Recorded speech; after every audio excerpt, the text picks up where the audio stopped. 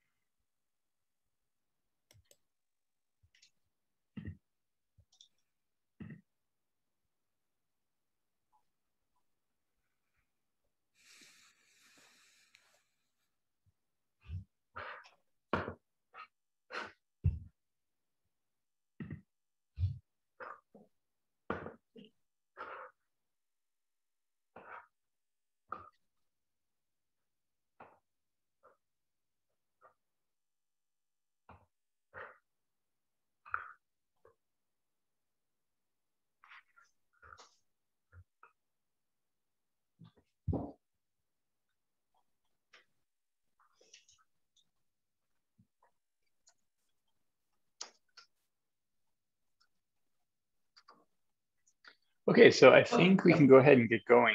I agree. Yeah. Yeah, so this is, depending on how you count, our fourth Open Force Field workshop, or the fourth one since we began the Open Force Field Consortium. And sad to say, this is the second of those, which is virtual, apparently. Jeff, can you flip to the next slide? So I'm just going to be kicking things off here today, just briefly, and then we're mainly going to hear from first Jeff Wagner and then Simon Boothroyd, and then I'll kind of wrap things up with some summary at the end, and then we'll have ample time for discussion. The plan is that this session, the formal talk will be recorded, and then we'll turn off recording for discussion so that everybody can be candid. And as we'll talk about later, well, let's go on to the next slide. So the idea is that we would have an hour of talk, an hour of discussion and Q&A, and we'll titrate between how much of that is discussion and how much is Q&A. And then you can put in your requests for what you want to hear more about, and we'll schedule some times for talks on those in the coming weeks so that we don't have to block out a huge amount of time today for things that we think you want to hear about and maybe be wrong. We'll actually talk to you about what you most want to hear about. And so we'll poll for that during the Q&A time. Next slide. So just to jump right into it, we started officially in late 2018, October 2018, but so we'll call our first year the 2019 year. And a key part of that first year was building out the infrastructure here, the Open Force Field Toolkit and Evaluator that you'll hear more about, deals with condensed phase properties. We're interacting with force balance, QC archive data sets, and so on. I won't work through the whole workflow right now, but we spent a lot of time on infrastructure. And really at the end of that first project year, we ended up fitting about 3 or 4 force fields within a couple of months to release Open Force Field 1.0. So automation has been a key part of what we've done. And as you'll see today, it's really starting to pay off a lot. Go on to the next one. So since that Open Force Field 1.0 release, which was codenamed Parsley, we've had a series of fixes and improvements in between that and our Sage release, which is coming shortly, and you'll hear about today. We have a release candidate out. So 1.1 involves some more valence parameter refits and some fixes. 1.2 was a full refit which had a lot of data set redesign that went into it to improve accuracy. Then we had a series of specific fixes and issues addressed in response to challenges and problems that came up. At the same time, though, we've been doing a lot of new science. Really, we've done tens to hundreds of fitting experiments to test out a wide range of ideas, like the effect of vibrational frequency fitting versus Hessian fitting versus not fitting to either, and all kinds of other things. And you'll hear about some of those today. Next slide. So also, we're working a lot on the infrastructure side. Jeff will be talking quite a bit about different aspects of this. And just to call out one of those, we're bringing out our new interchange object soon. So we've been relying previously on an OpenMM system as representing a parameterized object, and we're switching to having our own object, which will probably be OpenFF interchange. And that will replace our system, replace ParMed in terms of converting to other files, and also allow interactions with machine learning and other frameworks. And you'll hear more about that. Next slide. Then also, we now have ready a Sage release candidate, and you're going to hear about some of what's gone into that today. It does better on mixture and condensed phase properties because it includes a refit of the Lennard-Jones. And then in tests, that appears to result in improvements for solvation-free energies, both aqueous, non-aqueous, and transfer-free energies, even though it wasn't fitted to those. And this will allow us in the future to train small molecule force fields and others, and biomolecular force fields self-consistently. So we're really excited about that, and you'll hear more about that. Next slide. Then a big focus has been on automated benchmarking, working together with industry, and we're really excited about how that team has come together and been able to do things both on public molecules and on internal industry proprietary molecules to assess performance. And it looks like both our first force fields are looking pretty good, but also our Sage release candidate actually looks like an improvement, even though it's our first force field with refit Lennard-Jones. And you'll hear more about that in what's to come too. So next slide. Another big thing that's changing is we're switching from thinking about the force field development process as one where we come up with an idea and then we implement it and fit it and then release the force field and then test it and then release that to you. One where we have a single idea and it's going to end up in a force field. So instead, thinking of it as a process where we try a bunch of ideas roughly in parallel, test those ideas out as quickly as possible, see which of those look the best, and then go through the fitting and more detailed test process and then release the best of those.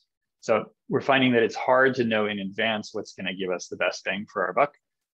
So it's better to try a bunch of things in parallel and let the science drive what actually makes it into the force fields. And so, for example, we'd spent a bunch of time working on Weiberg bonder interpolated torsions, which are still a good idea and show some promise, but it's not quite ready for mainstream and release yet. So we've deferred that from the Sage release. On the other hand, some of our bespoke fit tools and another idea you'll hear about based on driving parameters from quantum mechanics via modified scenario approach kind of came from an unexpected place and look like they're going to impact what we're doing in the short term, even though they weren't really on our roadmap. So these are things that are turning into key parts of our force field, even though they were developed in parallel. So with that, also I wanted to mention, we're also starting to collaborate a lot more broadly on this, and you'll hear a little bit more about the many different people outside Open Force Field Initiative who are using the software, and I think that'll play a key role in long-term sustainability. And sometimes that leads into people formally partnering with us, like Danny Cole's group. So Jeff, over to you and on to the next slide. Great, thanks, David. Right, so I'm Jeff Wagner. I'm the tech lead for Open Force Field, and I will be giving the infrastructure part of the talk for the next 10 or 15 minutes. I'm structuring this part of the talk around our major priorities. And so since I've started here, we've had, I think, more work to do than we've had hands. And I've had to identify kind of what is Open Force Field's value stream. I think it's not sufficient to just make a new force field and then expect people to use it. I think the three pillars are that the force field needs to be good, that people need to believe that it's good, and that people need to be able to use it for the problems that they care about. And so I'm structuring my talk around these three priorities. I'll be discussing how our infrastructure makes it easy to use force fields, makes it easy to compare force fields, and makes it easy to create force fields. So let's start with making it easy to use force fields. What the normal user wants to do is take a molecule and a force field and just run a simulation. And our big bottlenecks here are getting people to start using or integrating our software and getting the software to work well when they do try it.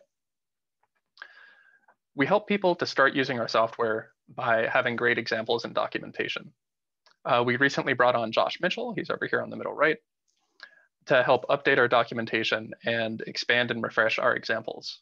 So over here is an example that Josh Mitchell worked on getting into our public GitHub repository. This shows how to run a protein ligand simulation with an amber protein and an open force field ligand in a box of tip3P water with some ions. For developers who want to use our package as a library inside of theirs, but they don't want to pull in all the optional dependencies and the graphic stuff and the user-facing things, we've made a bare bones base conda package that they can use in their own package recipes.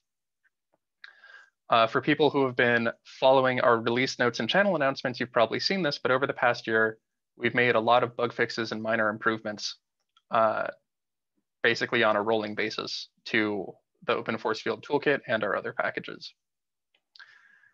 And also, I'm learning more about being a good citizen in the open source software ecosystem. And I want to clarify that this number being 1 instead of 0 is not a major accomplishment. We don't want to be breaking the API on a regular basis, but I do want to acknowledge that we did. And in the future, I'm hoping that we can keep this number as close to 0 as possible. The reasoning for breaking the API this year was that we wanted to make more room in our Python namespace for the other open force field software that's being developed. And so we changed our import path from open force field import to from openff.toolkit import. This makes room in our namespace for the other open force field software that'll be coming out, like openff.evaluator and openff.qcsubmit. And in the long run, we're optimistic that this can reduce user confusion when we have many major pieces of software by associating them under this top level namespace, but then giving each of them their own module path underneath that. Finally, we're in the process of developing functionality to load and parameterize proteins using a Smirnov format force field. This is going to be the foundation of our upcoming biopolymer fitting efforts. This is really exciting. Some of the code is there. It's still in the prototyping phase. So we're using it internally, and soon the science team will be able to start parameterizing proteins with it. But for users, I recommend that you wait another few months until this makes it into a stable release, unless you really like pip installs and extremely obtuse error messages. Now, reliable distribution and installation are fundamental to making our software really, truly usable. You might remember a few months ago that Anaconda, the company Anaconda, was getting a little bit dodgy with licensing. And we realized that if we were able to move our packages and dependencies fully onto CondaForge, we could resolve this ambiguity around licensing and avoid making all of the companies that want to use our software go through separate contract and legal reviews with Anaconda, the company. Further, we realized that moving to CondaForge has a bunch of technical benefits, basically a huge number of small improvements that in sum will really improve the user experience and expand our platform compatibility. So in late 2020, we started investing a lot of time and energy into working with the OpenMM team, as well as actually contracting a CondaForge maintainer to help move our packages over. This effort was largely spearheaded by Jaime over here on the right. He did such a good job that he actually got hired by the company that we contracted to. And now he's becoming a major CondaForge maintainer himself. I think the biggest payoff from this, though, is that now we no longer need to spend engineering effort inside of Open Force Field to maintain the Omnia channel. That was something that would break unpredictably, and it was hard to schedule other things around because of the complexity of fixing it sometimes. Hey, Jeff, can I ask a quick question? It's right. We might keep questions for the end if that's okay. Okay, no problem. Thanks. So we don't want to make open force field software do everything in a research workflow because other people have made really good specialized tools, and it would sort of be a waste of time to try and replace those. But we do want to interface smoothly with the adjacent tools that people would want to use in a workflow. So over here is the standard workflow for using open force field to parameterize a molecule. The intake for our software, the way that you get a molecular topology or a molecule object in open force field format is using our DKit or OpenEye. And that those tools are already pretty well suited to fit into a workflow. We have some special additional needs for open force field molecules compared to general molecules, but for the most part, the intake is operational right now. The output is a bit more of a question. So our current native output format is the OpenMM system. And when people want to integrate the outputs from open force field into their workflows, there's some ambiguity. It's not clear if they should move their whole workflow to use OpenMM or if they should kind of take some number of paths through PARMED to get to the format that they want. And I'm thinking that this ambiguity was probably a very large barrier to people who were trying to slot open force field into their workflows.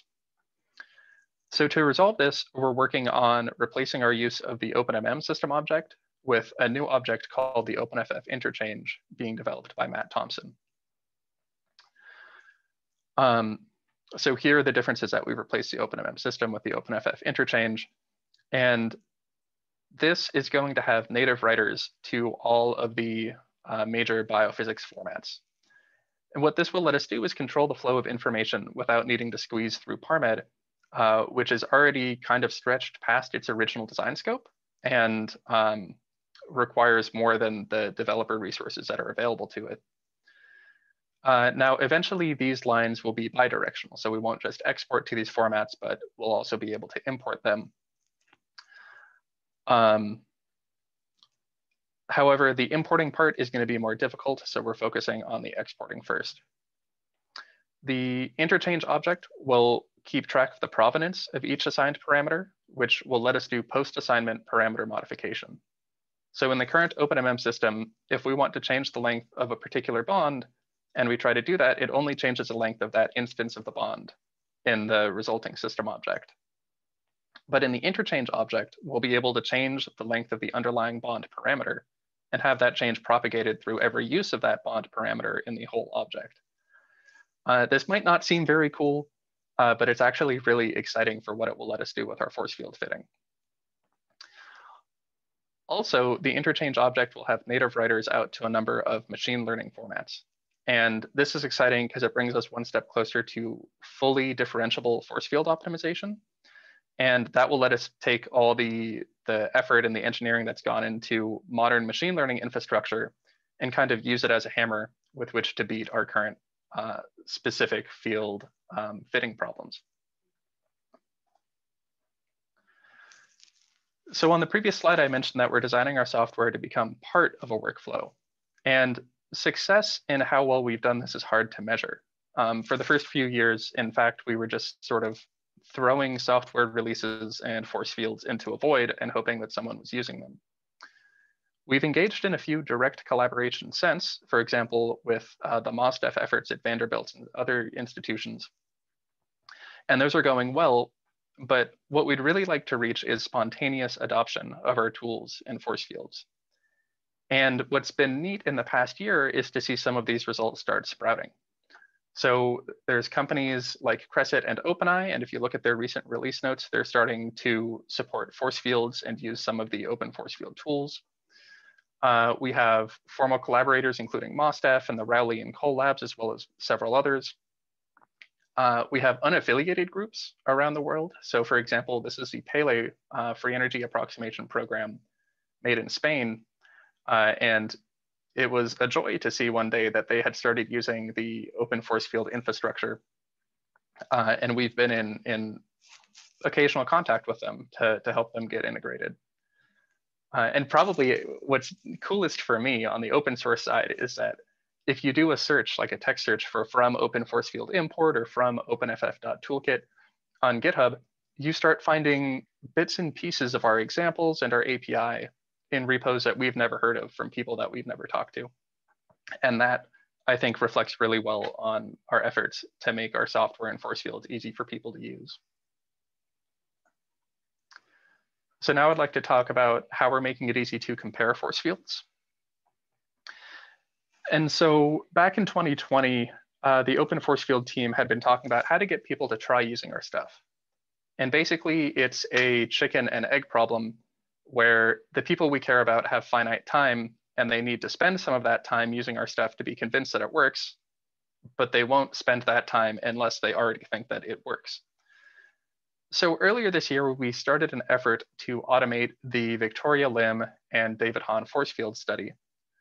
And our goal with this was to let people test our force fields on a data set of their choosing in as automated a fashion as possible.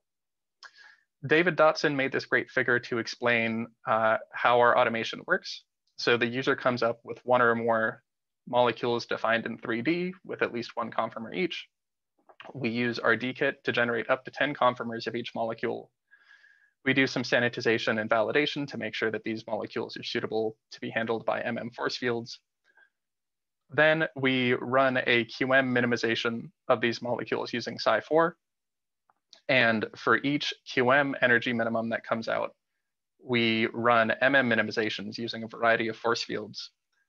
From the results of those minimizations, we see if they stayed close to the local minimum identified by the QM minimization, and also whether those force fields correctly rank the relative energies of those different conformers. And finally, a summary report's generated.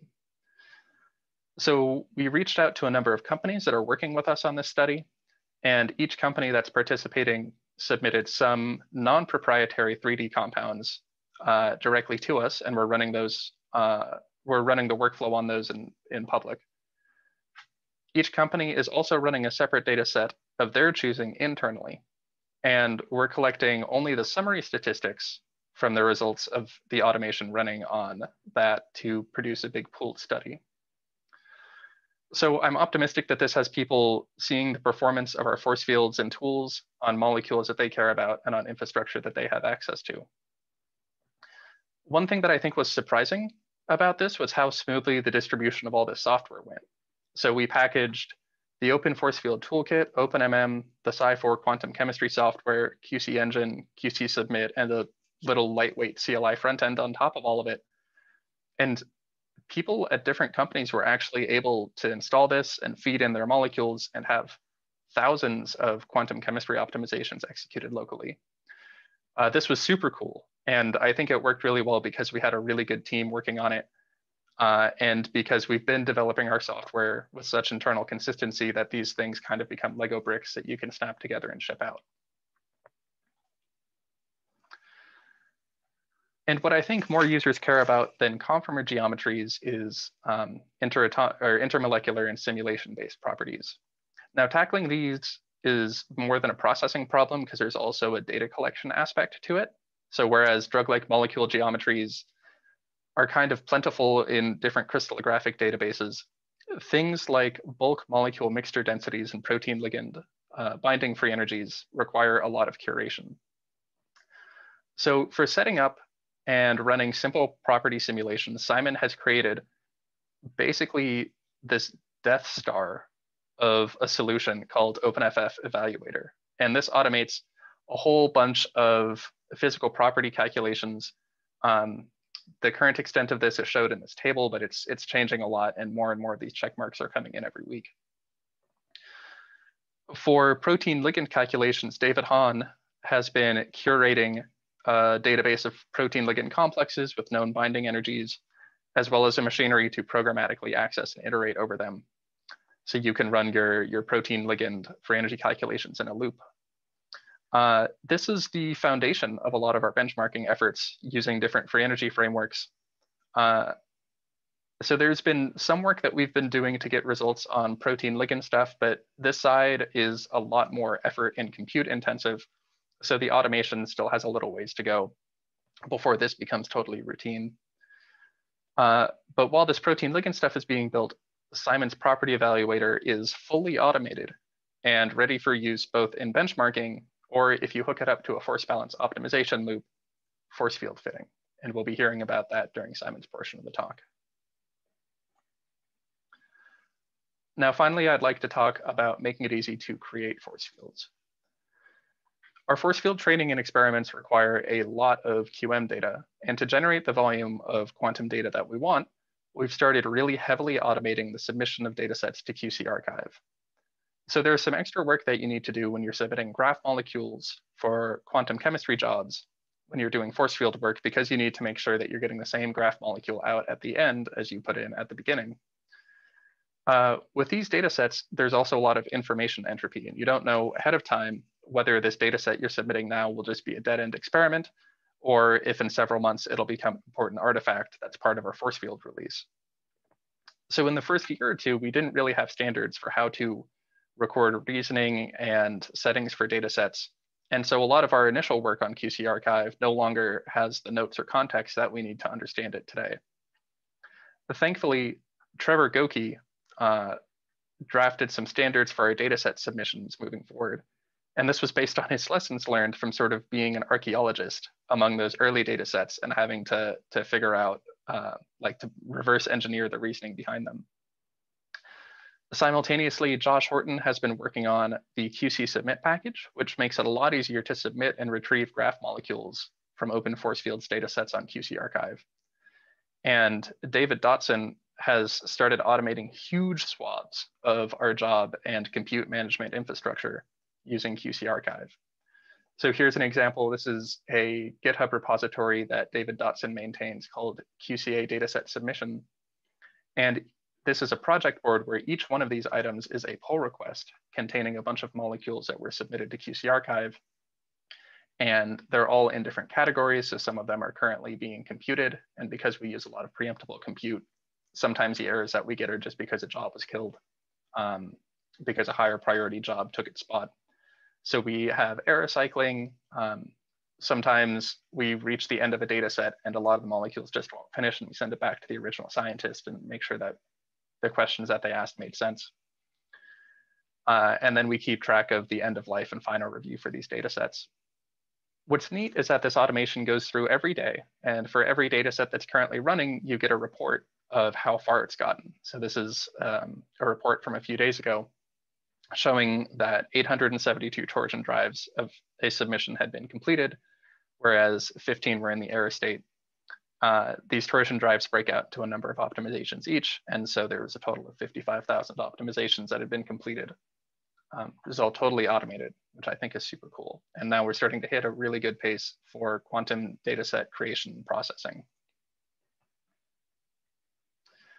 And finally, in the Open Force Field Toolkit, we spent a lot of the first 2 years laying the groundwork for different types of parameters and functional forms. So we've added support for virtual sites, different partial charge methods other than AM1, different BCCs other than AM1 BCCs. Now we can define them using a smart space grammar. We've got Viberg bond order interpolated torsions and bonds supported, as well as more technical support for molecule subclasses for folks who want to make types of molecules that have additional functionality from our base molecule. We've also started seeing some examples of research code maturing into production. And this last year, we saw this for the packages CMiles and Fragmenter. These were codes that were used by Haya Stern's research, but after she graduated, they had maintenance needs and feature requests that were hard to coordinate with everything else that was happening in the software. But at that point, we basically realized that with her paper out, the behavior and interfaces for these tools were fleshed out in such detail and they were in such a stable state that it was straightforward to refactor their functionality using the Open Force Field Toolkit as a backend. So now these are available again. And in the case of Fragmenter, now it's no longer OpenEye dependent. We can use Amber tools as a backend. Our force fields package also made the jump to Conda Forge, and now it's under the name OpenFF Force Fields. And with this change, we've automated a lot more of our force fields release process. So one exciting thing is that just like how if you have a bug report from a user in your code base, you make a regression test to ensure that you don't add it back later, we can put in simple regression tests for things that pop up in simulations and catch recurring problems before they go out in a release. So for example, OpenEye had reported a problem with propine substituents in HMR simulations, and now we've added a test to make sure that we can't break that again. And over here on the right, this is another example from Josh Mitchell, showing how the toolkit can be used for force field modification, where we learned that Pinocchio was a real molecule all along. And so now that we're starting to talk about changing parameters, I'm going to turn the presentation over to Simon, and he'll talk about the fruits of all this labor.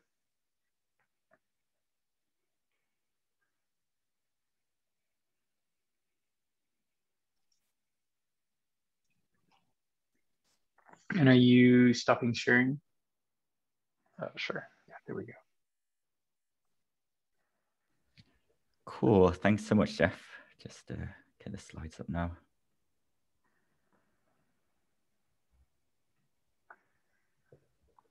Oops. Okay, awesome. Thanks. So I really want to start my part of the talk kind of overlaying the amazing science that's been done by Open Force Field by really reiterating the core mantra of Open Force Field: open software, open data, and open science. Because really it's these three core tenets which are rapidly facilitating the force field science that Open Force Field is doing, as well as the incremental improvements that are being made to its force field. The open software, as Jeff has mentioned, so we now have a near fully automated pipeline for training, testing, and analyzing new force fields and force field hypotheses. What may have previously taken whole teams of researchers and engineers weeks is now becoming possible for a single researcher to explore in days using these fully automated pipelines. The open data aspect, Open Force Field's commitment to open data, and especially building tools to curate high quality training and test sets from open data sources like the Quantum Chemical Archive for quantum chemical data and the NIST Thermome Archive for experimental physical property data, is really allowing Open Force Field researchers to focus more and more on the science rather than the tedium of data curation.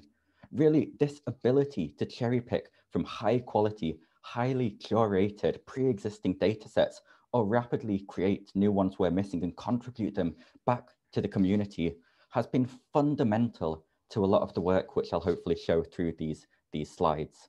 And then of course, the science. This combined software and data infrastructure has made the process of exploring new force field science almost routine. We can now readily start from some new hypothesis.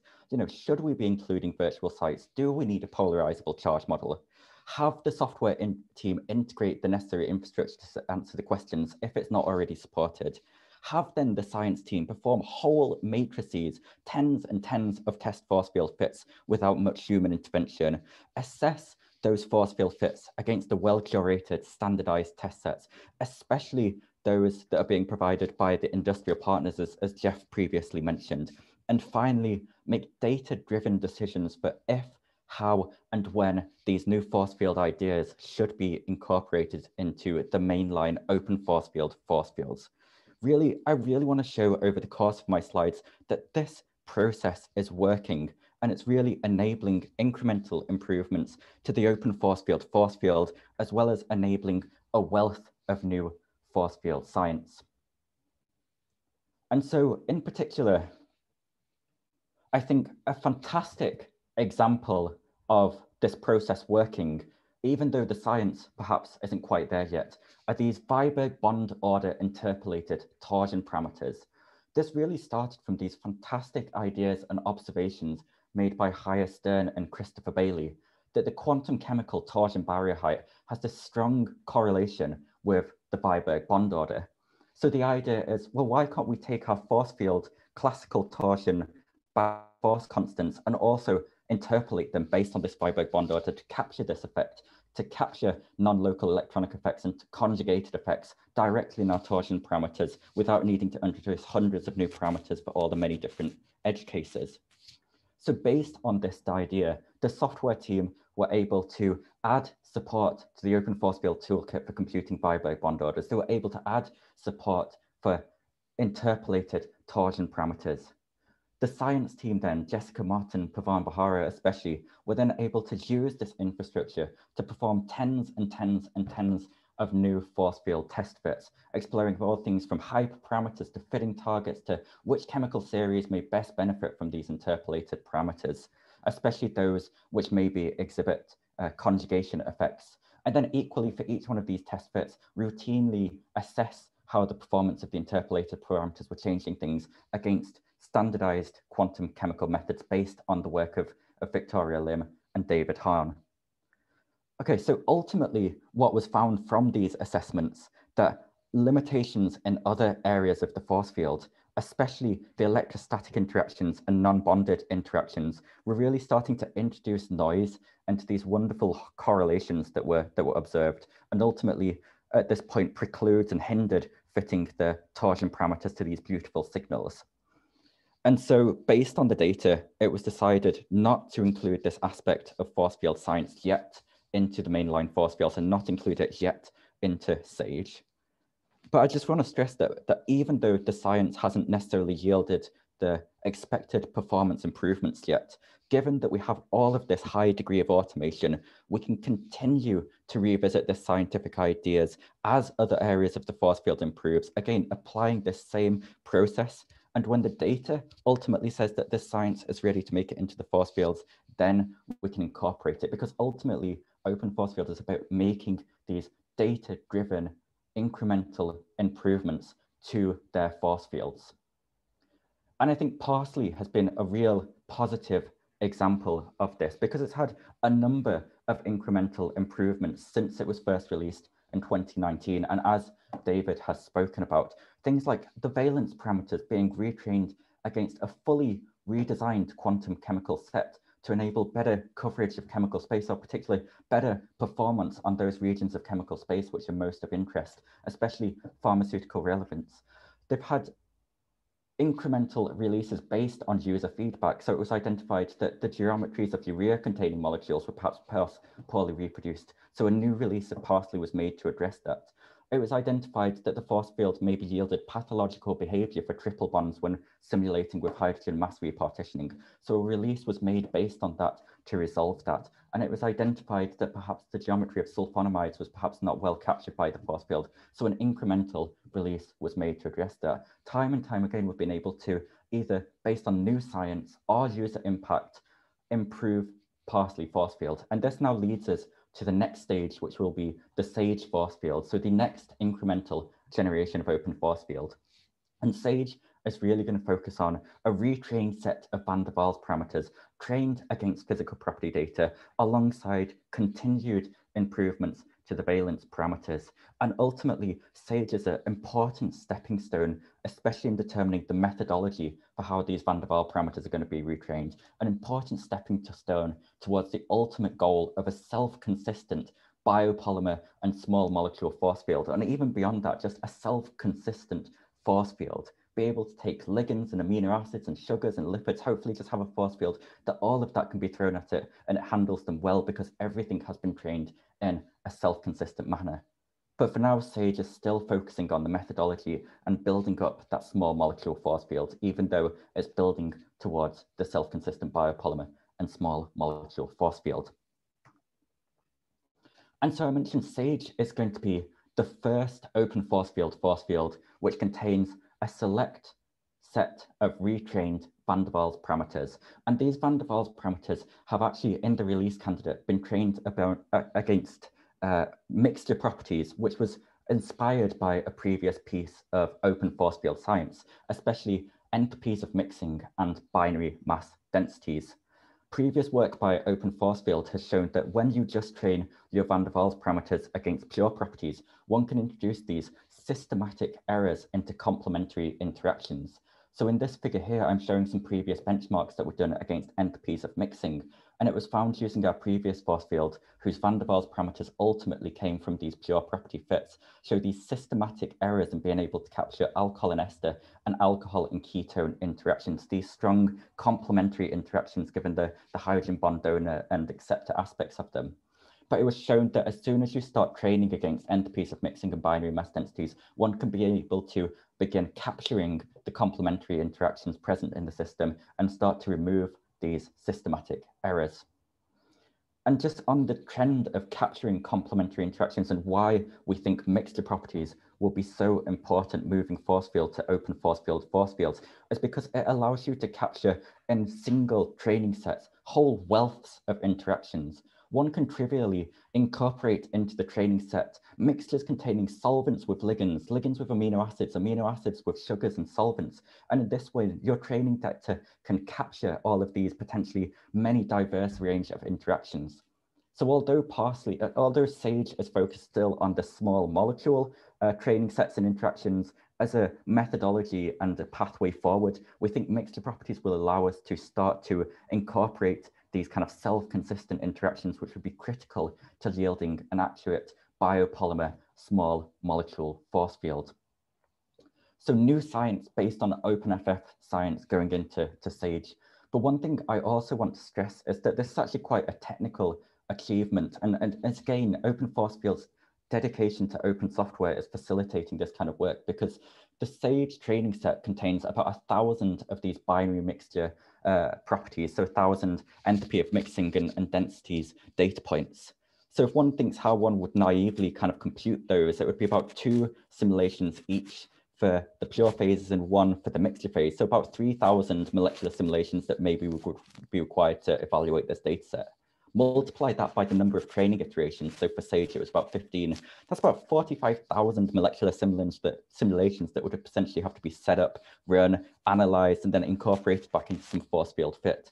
By having the OpenFF evaluator frameworks, which can routinely curate datasets from the NIST OML archive and then takes care of all of the implementation details of actually estimating that, we can evaluate these large training sets and even go larger without minimal human interaction. So the SAGE training set about 1,000 data points, but really facilitated by this great software that the open force field has built out. And in this vein of being able to fit using mixture data to fit small molecules with other components, SAGE also begins to include some aqueous mixtures, where we've included fits, including the fixed TIP3P water model. So our small molecule force field is beginning to, in some ways, see the water model as part of the fits, even though we're not retraining it yet, although retraining a water model is definitely on the roadmap. And so by doing these refits against mixture properties and in the release candidate of SAGE, we are beginning to see some really nice positive improvements. We've been benchmarking against both solvation free energies and non-aqueous to aqueous transfer free energies, which we hope would be in some ways at least somewhat representative of something like a ligand unbinding from a protein and then being transferred into a solvent. And this is based on subsets of the FreeSolve and Minnesota solubility datasets. So on these plots, I'm showing the non-aqueous solvation free energies, the aqueous solvation free energies, and the non-aqueous to aqueous transfer energies, and the RMSEs of those for GAF 2.1.1 plus the AM1 BCC charge model for Parsley 1.3.0, and also the SAGE van der Waals parameters, which went into the release candidate. So even though one maybe doesn't see statistical significance, if one digs a bit deeper and looks at chemical moieties, one can find statistical significance in certain chemistries improving. But in general, there does seem to be a positive change after retraining the van der Waals parameters. And of course, there's some caution required here because there's always going to be some missing terms if you're just using a fixed force field when evaluating these properties. And of course, when we begin to self-consistently start retraining the van der Waals with an electrostatics model, which I'll mention a bit later in the talk, which begin to see hopefully even larger improvements here. But in general, we do think these mixture properties are not only helping to improve the van der Waals parameters, they should give us a sustainable pathway in beginning to build up a self-consistent biopolymer and small molecule force field and then beyond.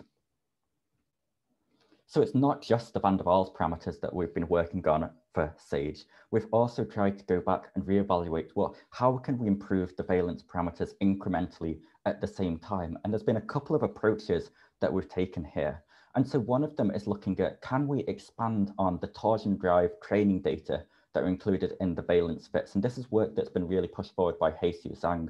But this was based off an observation made during previous fits and during the Viberg bond order work that if you include torsion drives in your training set, which are influenced heavily by strong steric or electrostatic interactions, and you have deficiencies in your electrostatics and non-bonded models, which we know we do have, you can essentially introduce easily artifacts into your torsion parameters. So Heishu's been looking at, can we design a small yet chemically diverse torsion drive data set which doesn't include these strong steric and electrostatic interactions, and mainly exploring this by trying to combinatorially combine small chemically diverse fragments with a single bond and do a torsion drive across that bond. So unfortunately, while great strides have been made in this area, and we've done a couple of test fits based on these and assessed them against quantum chemical data, the data is showing that this new approach to designing the torsion drive set isn't quite ready, and it's not yet ready to be included in SAGE.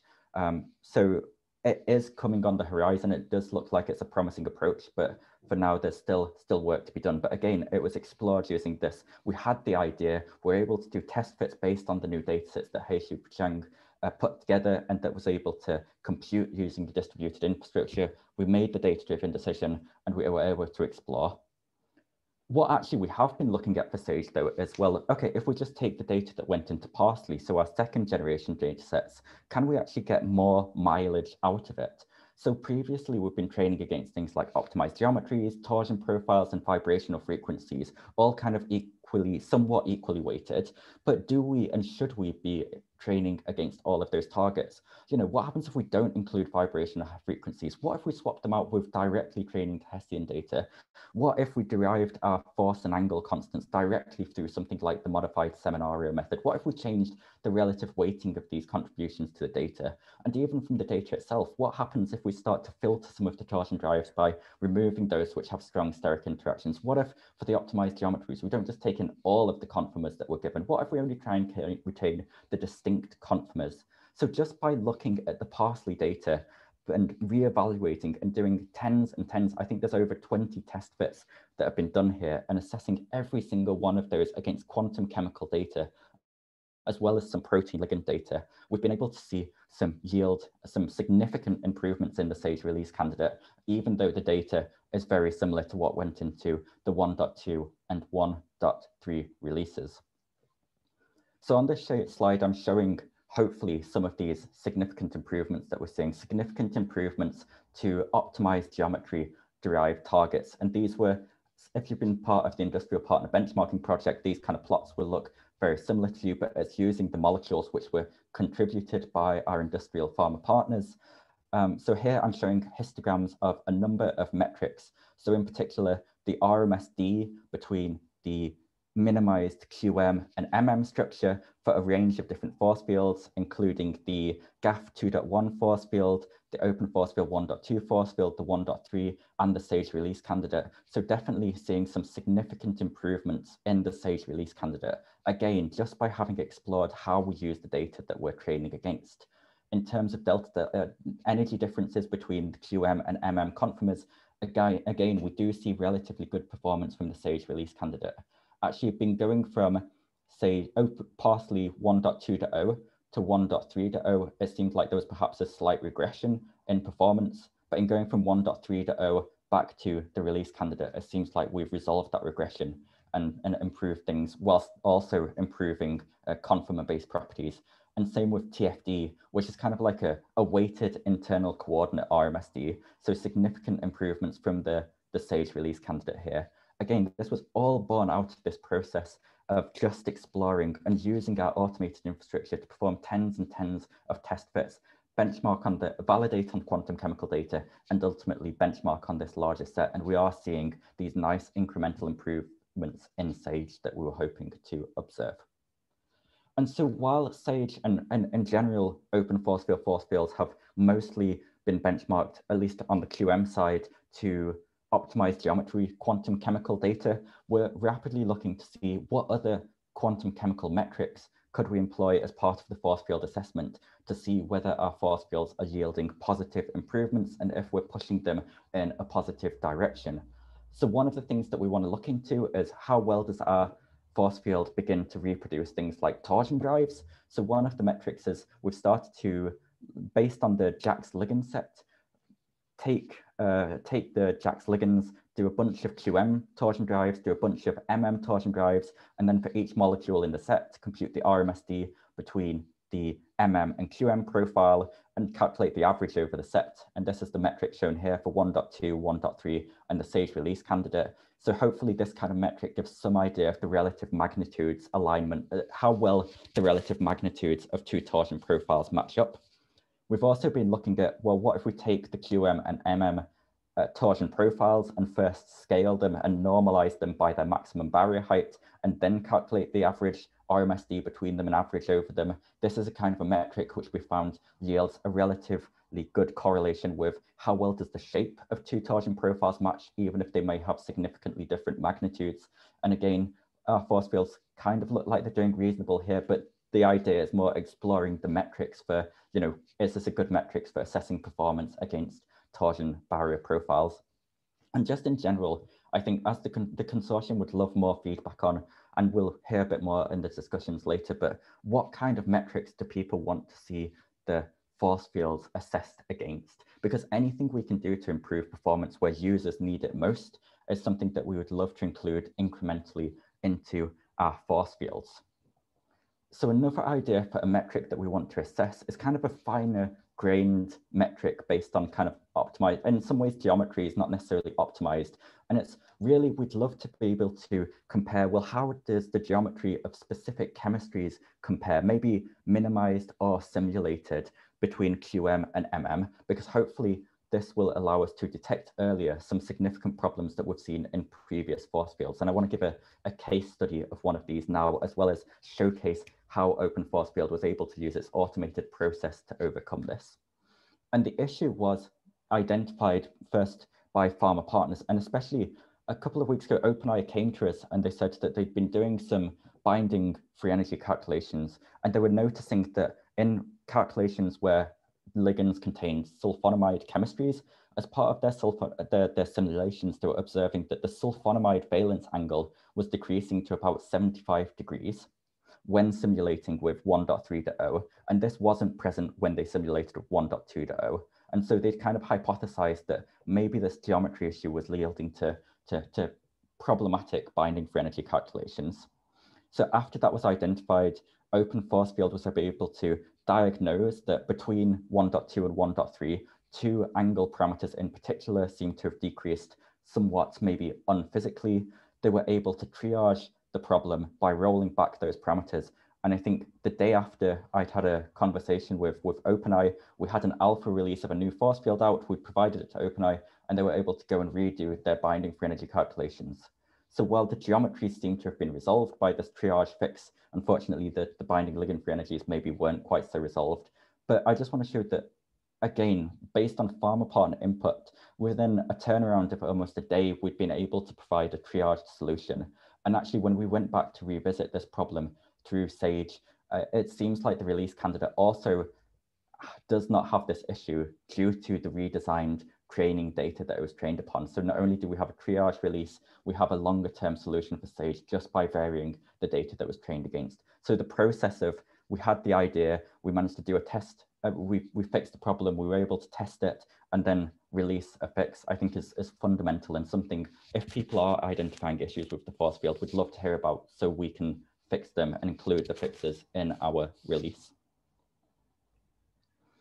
And so the other metric, which I think we'd like to assess, and I'm sure many people would like to see assessed, is it'd be fantastic. It would be a game changer, really, if we could routinely incorporate protein ligand binding free energy measurements into the assessments of force field, especially as we're doing these tens and tens of fits, which are becoming routine for us. If we can assess them against many protein ligand binding affinities, especially when we're starting to retrain the biopolymer force field, this would be fundamental in hopefully improving performance there. So as part of the SAGE release, as more just a starting to scope out whether this would work well into our workflows, we have been benchmarking each one of these tens and test fits against a TYK2 JAKs ligand set using Percy's mainly as a sanity check to make sure that things are not deviating too much. But we don't want to just be focused on one target. Ultimately, we'd love to do either the full JAK set and beyond to David Hahn's protein ligand benchmark. So there's a lot of conversations have been had, and we're trying to invest heavily in adding support to folding at home so that we could essentially get access to their wealth of compute power and ultimately and essentially allow benchmarks against even many test force fields and make it routine part of the force field validation and assessment cycle. So hopefully this should be coming in the future, but if this does pay off, again, it could be a game changer in terms of allowing better improvements to things like protein ligand affinities as the very part of the force field fitting process. So open force field SAGE, the next incremental generation of open force field, which contains retrained van der Waals parameters, which seem to be yielding improvements to things like solvation and transfer free energies, retrained violence parameters, which seem to be yielding improvements to optimized geometries, and perhaps also being able to produce torsion profiles, continuing this cycle of incremental improvements and in general, a stepping stone to the ultimate goal of the self-consistent small molecule biopolymer and everything else force field. And this release candidate is now available on GitHub, but in the coming days, we'll also be working to make this available as part of the open force field package to make it easily usable and testable. So this is all of the work that's gone into SAGE, but now I want to take a bit of time to walk through some of the amazing science that's also been done in parallel to what's been going into SAGE, because there's a lot of really nice being facilitated, again, by open force fields, datasets, and infrastructure. And one of these really nice and kind of unexpected cases was kind of led by a collaboration with the Cole group and by Josh Horton in particular. And it's the idea that can we take essentially a methodology which gets used routinely in bespoke fits and apply it to a generalized force field. In particular, the modified Seminario method, which gets used by the Cole group, essentially allows you to derive bespoke bond and angle force constants directly from quantum chemical Hessian data. So the idea is, well, can we just do a bunch of these calculations for a large set, average over them, and use these as the general bond and angle force constants? So Josh was able to pull down all of the Hessian data made available by the open force field using KubeKit, the package that he created with the Cole group. They were able to compute a bunch of bespoke angle and bond force constants, average over them, and actually the values that they yielded seemed reasonably sensible, especially for triple bonds. The values for the force constants seem to be a much more commensurate with what you'd expect and what you'd need to kind of reproduce things like vibrational frequencies. Once Josh had reached out with these kind of idea to me, within about a day, we've been able to apply the machinery of the open force field and refit, keeping the kind of averaged bond and angle force constants reasonably well trained. We've been able to refit an entirely new force field, or all of the valence parameters in a new force field. Within about a further day, we're able to retest that force field against our large quantum chemical sets that the industrial partners had provided. And ultimately what we saw from those is that while one seems to get better force constants, which match better with vibrational frequencies, one also did see reasonably similar performance to what we'd got out from just allowing the force constants to be fit to things like torsion drive and optimized geometry data. So again, from going from hypothesis to entirely tested force field, and now we're iterating it on this approach with the core group, in a couple of days, really, I think, shows the power of open force field process and infrastructure and open data availability, and look forward to exploring more of this science and seeing if we can begin to incorporate it into the mainline force fields.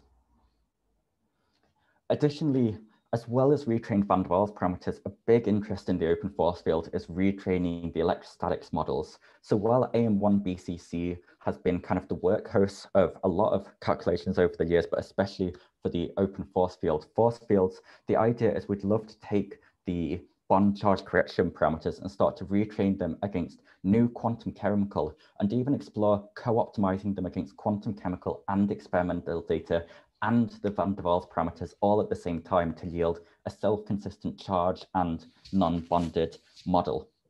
And so the process for this is currently ongoing. All of Christopher Bailey's wonderful AM1 BCC bond charge correction parameters have been ported into a SMERCS-based language, which are made available in the OpenFF recharge package. The ability to train these BCC parameters against both quantum chemical data and experimental data has been integrated into the fitting infrastructure by adding support to evaluator, force balance, and OpenF recharge.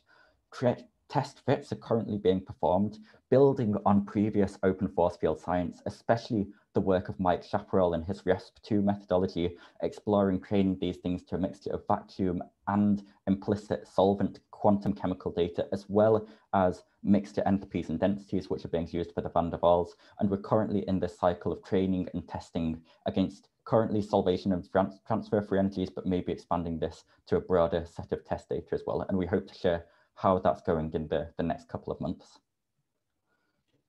Along the same vein of trying to improve these electrostatics models, Trevor Goki has been leading the efforts to explore, again, this base idea of how much improvement can one get by including off-site charges into a force field? Does their inclusion justify perhaps the introduction of new particles, which may yield perhaps slower simulations?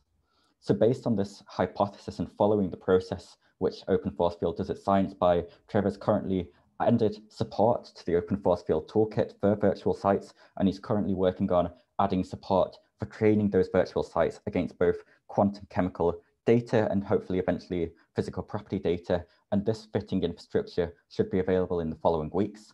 And the next step will then be to, again, follow along and use this fitting infrastructure to perform many test fits against quantum chemical data using similar approaches to what are being used with the BCC parameters to see if they're yielding improvements to the force field, and ultimately make data-driven decisions. Should virtual sites be included in open force fields, or is the complexity not worth the expense? So hopefully have some more information than this in the coming months. Another big area for open force field is the ability to train bespoke parameters for molecules which people are most interested in. And this has really been pushed forward again by Josh Horton, who built Open Force Field's bespoke fitting package.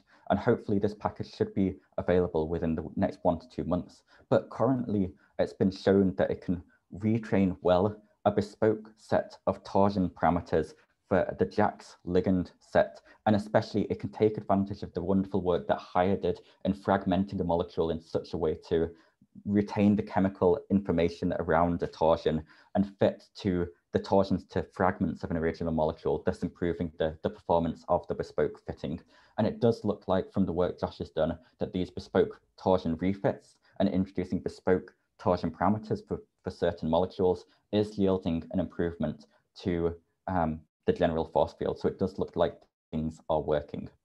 So while we want to make available the fitting package, which currently can support bespoke fitting torsion parameters, our work's being done and looking, can we expand this to other valence times as well? Can one fit things like force constants to the modified Seminara method? Or especially a big one, which we'd love to explore more and is currently being explored, is, well, instead of generating bespoke quantum chemical data for each of the fragments that the torsions are being trained to, can we just use a machine learn potential like Ani2X to generate the bespoke data that's being fit to, and in such a way significantly reduce the cost of bespoke fitting while hopefully still yielding the relative accuracy benefits? So hopefully looking forward to this in the next couple of months. And there is more, there is so much more. So Trevor Goki, and the work that I've mainly been speaking about is just the stuff that's coming in the near-term future. But Trevor Goki in particular has been working on automatic chemical perception, trying to automate the process of when and where do we need new parameters. Owen Maiden has been looking at, can we train surrogate models to predict physical properties as a function of force field parameters to take the cost of evaluating physical properties from days down to seconds, which would be a real game changer in terms of speeding up the force field science that we can do with things like van der Waals refitting. Heisu Zhang has been doing beautiful work on figuring out different ways that we can include Hessian data into our fits that maybe avoid the artifacts that we've sometimes found vibrational frequency data to introduce, especially by projecting the Hessians along internal coordinates before doing the fits. Jeff Setiardi has worked on not only getting host guest binding affinity support into the OpenF evaluator, but also being able to compute the gradients of host guest binding affinities, and is currently using the support he added to OpenF evaluator and force balance to do training fits against host guest binding affinities.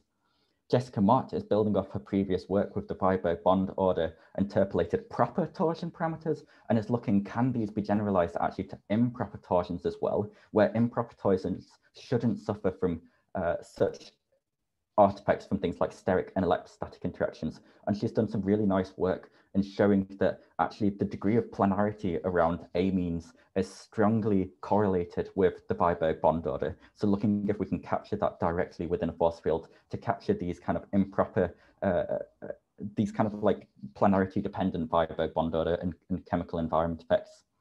Pavan, as well as working with Jessica on the WBO work, has also been revisiting our level of theory that we're training and testing the force fields against, and also looking into, or is starting to look into things like, well, can we also use things like a machine learned potential, something like Annie, to also be generating our trained data so that we could rapidly expand the size of our training sets without necessarily rapidly expanding the cost of generating such data. So, like I said at the start of the talk, open software, open data, open science is rapidly facilitating the force field science, which Open Force Field is doing. And as I've hopefully shown with SAGE, is really facilitating the incremental improvements that are being made to the force field. And as addition to incrementally improving the force fields themselves, is generating a wealth of parallel force field science, which we hope will eventually feed back into the force field and yield significant improvements there. And so with that, I'll hand back over to David Mobley for concluding remarks. Thanks.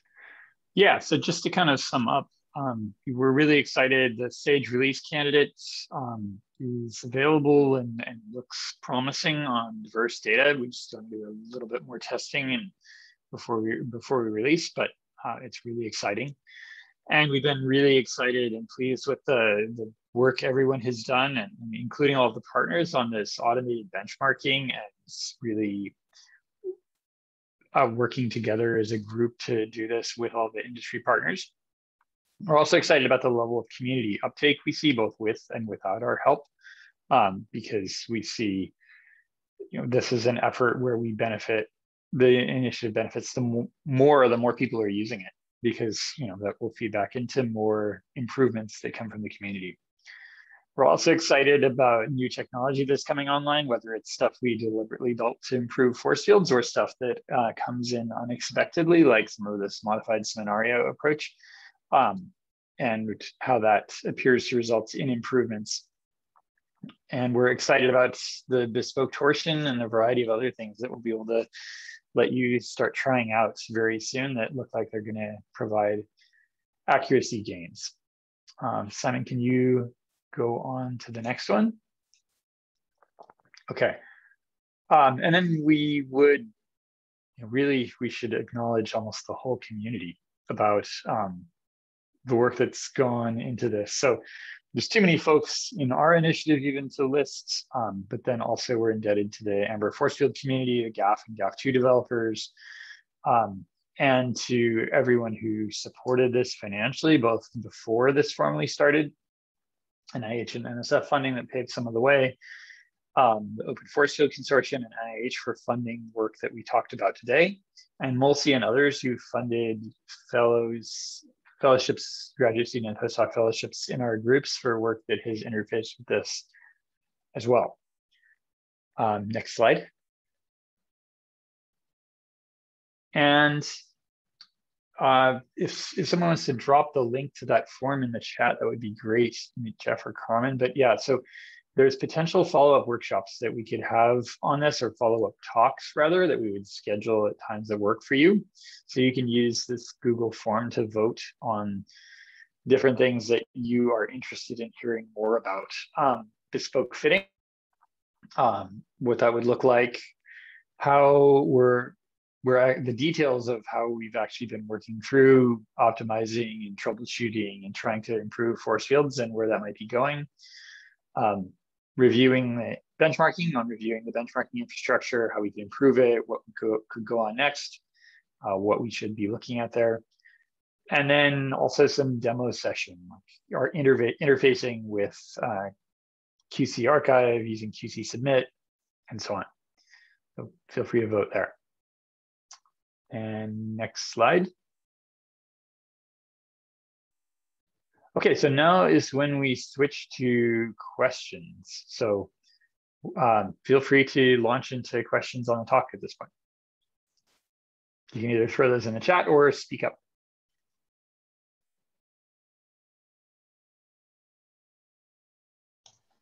Oh yeah, and now we start recording.